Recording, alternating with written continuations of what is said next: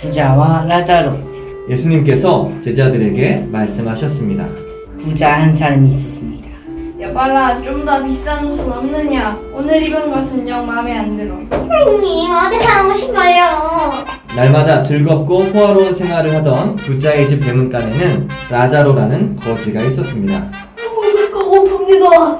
나한테 부스러기라도 먹게 해주십시오. 착하지 좀 봐. 뭐래도 얻어먹으려고 데려다 놨는데 온몸이 총기투성이야. 애들이 몰려와 핥아줄 정도의 불쌍함. 에휴. 얼마 뒤에 그 거지는 죽어서 천사들의 인도를 받아 아브라함의 품에 안기게 되었고, 부자는 죽어서 땅에 묻히게 되었습니다. 아, 목말라. 목이 타들어가겠어. 이 세계는 고통스럽기만 하구나. 죽을 수도 없고.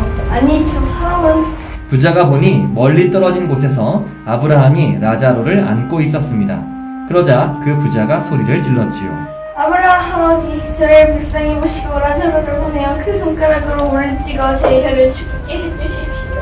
그대는 살아있을 동안 온갖 복을 다 누렸지만 라자로는 불행을 다 겪지 않았느냐?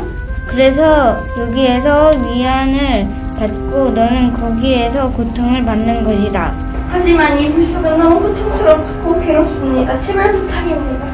너희와 우리 사이에 큰 구렁텅이가 가로놓여 있다. 여기에서 너희에게 건너가려 해도 가지 못하고 거기에서 우리에게 건너오지도 못한다.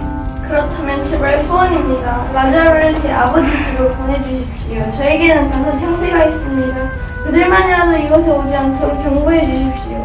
너희 형제들에게는 모세와 예언자들이 있으니 그들의 말을 들으면 될 것이다. 안 됩니다. 분명 듣지 않을 것입니다. 그들은 죽었다가 다시 살아난 사람이 찾아가야만 회개할 것입니다. 그들이 모세와 예언자들 말도 듣지 않는다면 어떤 사람이 죽었다가 다시 살아난다 해도 믿지 않을 것이다.